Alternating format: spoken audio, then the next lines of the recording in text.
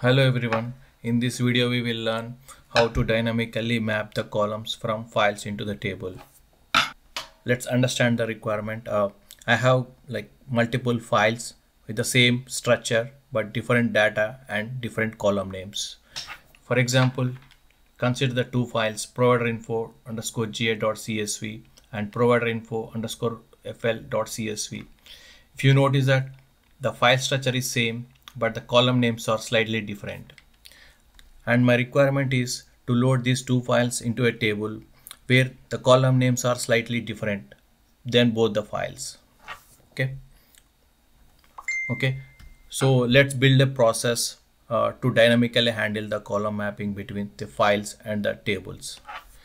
Okay, we can implement this by using a couple of approaches. In this video I'm going to show how to dynamically map between the source files and the target using the with the help of mapping table.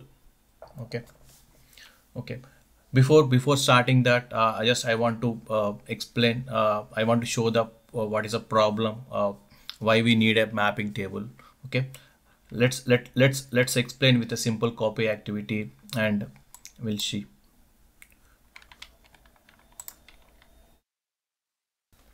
I have a copy activity that copies the single file from the storage account to a table.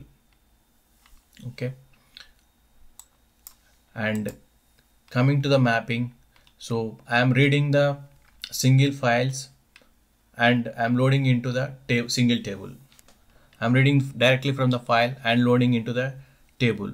If you notice that the column names are slightly different in the file name and the table.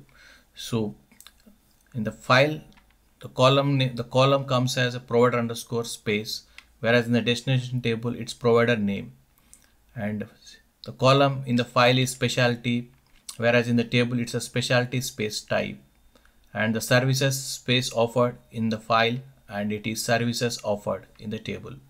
Okay, let me try to reset it.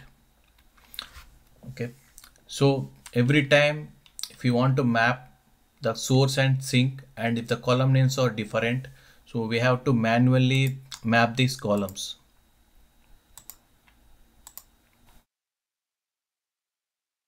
Okay, and then this will work. So if you have a single file and you're loading into a table, that is fine. We can do the manual mapping and we can build the process. What if if I have multiple files and multiple files has a different column names and I want to load it into a single table? So in this scenario, this approach will not work. Okay, for that we have to build a dynamic mapping pipeline. So that's what we are going to see now. Okay, before going to that, we'll understand how the JSON file will look if we are doing manual mapping. So this is okay, we did a manual mapping, and just verify the JSON file. If you scroll down in the translator section, you will see the mapping. In the mapping section, the source is a provider name and the sink that provider name without space, and the second column specialty, and the sink is specialties type. This is how it will create the JSON file in the mapping. Coming back to the scenario, now you understand the requirement. We have multiple files and the different column names and want to load it into a table that has a standard column names. Okay, so first thing is we need to build a mapping table that will hold all the column names from the file to target. For example, this is a table I'm going to create. It has a file name, what is the source column name, and what is the target column name. So the source, the file name, let me show the files. Yep, medical provider info.fl_csv. This file has a 3 columns. Let me show the file first. And yeah, this is my storage account and I have these 2 files. The first file are the columns as provider name, specialty, space type, and services. Okay, and the second file also having the similar type of data but with different column names. Okay, So if you notice that the column names are different here, and the rest of the data looks similar. Okay, going back here, and we need to like create this table, and we have to insert the mapping information into this table, like what is the file name and what are the source columns in the file and what are the equivalent destination column names. Okay, let's implement this practically. Okay, first we'll create the table, this mapping table. Okay, the table got created and we need to insert the records. I already have the insert statement. I want to show you that. Okay, okay, the first three records are for the first file, and the second and the next three records are for the second file. Okay, this is my file name. If you notice, yeah, this is my file name, and it has a three columns: providers underscore provider name, specialty space type, and services. That's what I am inserting here: provider name, okay, and provider specialty type and services. And the provider name, this is the, and this is my final table. Looks like provider info is my final table, and the column name is provider name, specialty type, and services offered. Okay, I am mapping from source to target. Okay, similarly for the second file. Okay, let's run it, refresh.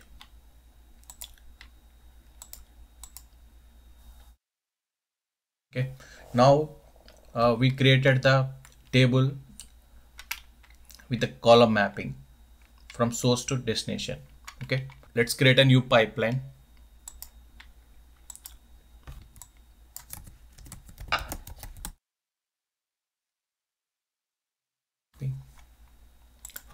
Okay, first we need to find the list of files.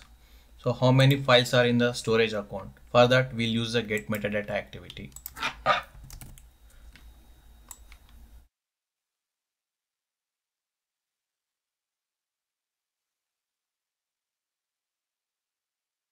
Okay, let me create a one data set. Files are in the storage account. Select.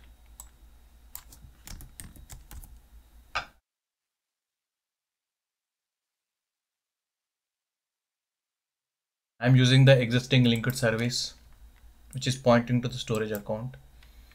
Okay, select the file path, click on browse source. Okay, these are the two files. Click OK, and import schema, can select none. Click OK.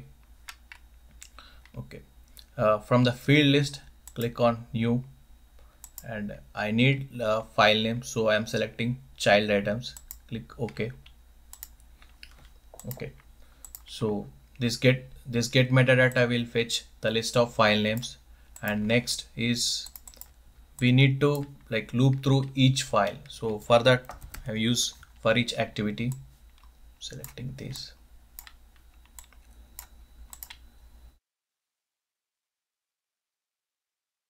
For each file. Okay, go to settings, we'll go with the sequential items, get metadata child items, click OK. Okay, okay, now edit the for each activity. Now next, the important thing is before copying it, we need something to build the mapping dynamically. If you notice that we manually provided this mapping, and this is how the JSON file got generated. Now our scenario is like based on the file type, we have to dynamically map these columns. We have to prepare the query that generates a JSON string to define the column mapping between the source columns in the CSV file and the destination columns in the target table. Okay, already I prepared the query.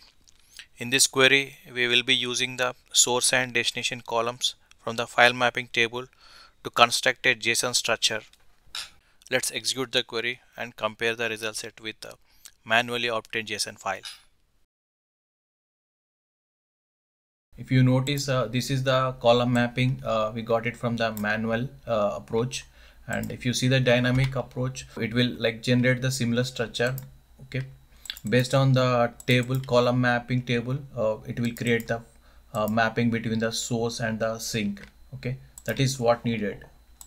Okay. Going back to pipeline.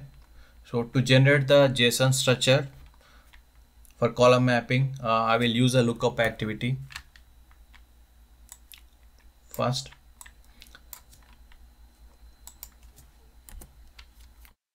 go to settings.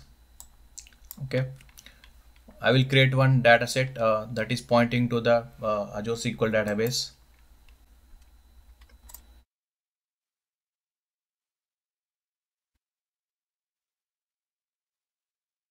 Okay. I will use the existing linker service. Okay, don't select any table name. We'll use a query. Click OK. Select first row only. Make sure it is selected, and use query select query, and we'll use this query.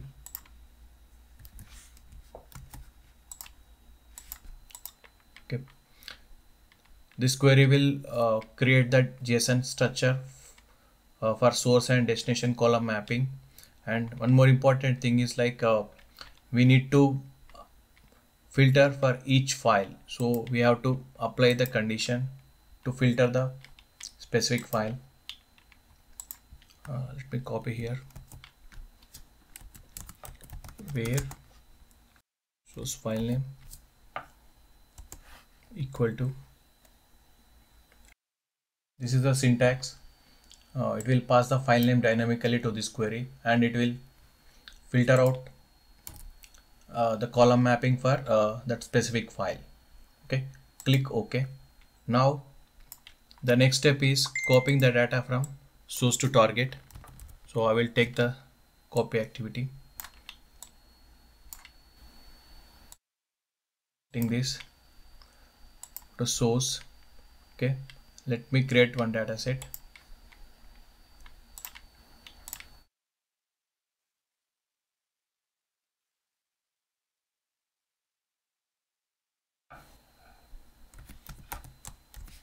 Files. I'm using the existing linker service. Okay, browse, select source folder, click OK, and import schema none. Click OK. Okay. And for this source data set, we have to pass the file name every time. So I will make this data set dynamically. So click on open. I will add one parameter, p underscore file name. Okay, go to connections, and in the file path, change the file name to use this parameter. Click OK, and go back to pipeline. And yeah, now we'll see the parameter name. We have to pass the value for this parameter from the for each activity dot name. Okay. Okay, next go to sink. I'm selecting the existing dataset DS Azure SQL, and open. We'll select yeah, this is our final table, provider info, where we are loading the data. Okay, go to dynamic mapping. Okay, now the next important thing is so mapping. Previous example I was showing, right, we were like manually mapping the columns, but in this scenario we have multiple files and the column names are different. We have to add a dynamic content. Click on add dynamic content. Now we have to pass the mappings dynamically. So for that we'll use the lookup activity, result set.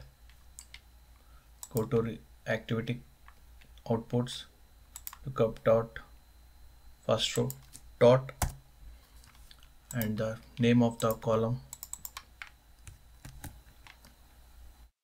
Okay, this column will hold the string format. This column will hold the dynamic mapping, and we need to convert this into JSON format. For that, JSON, click OK. Okay, let's debug the pipeline.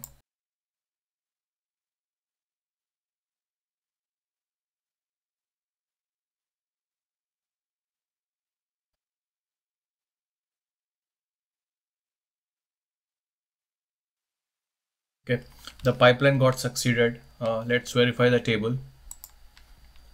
Okay,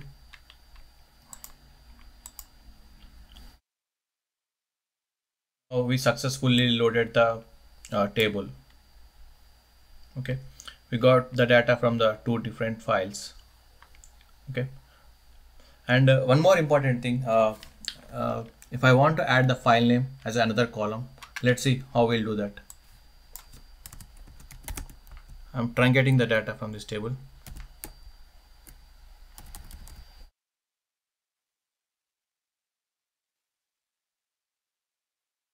And then we need to add a column, alter table,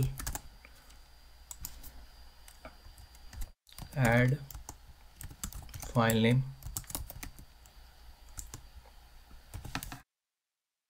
varchar 100.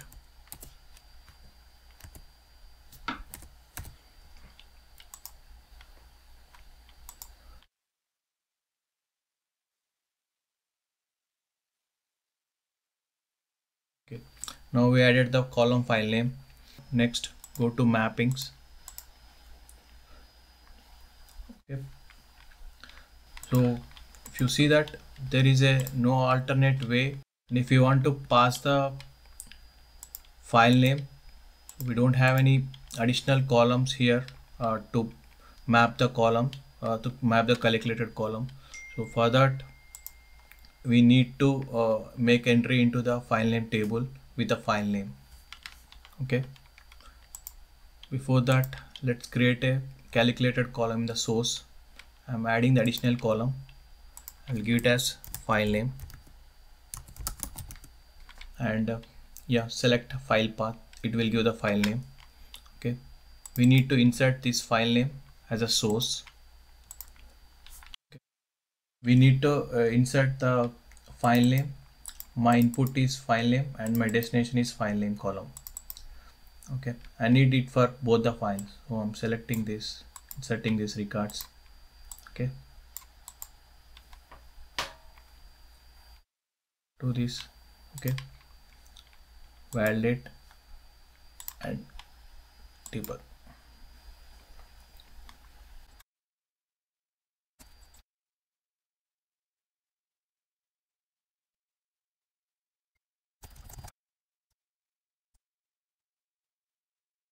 Okay, the pipeline got succeeded. Let's verify the data.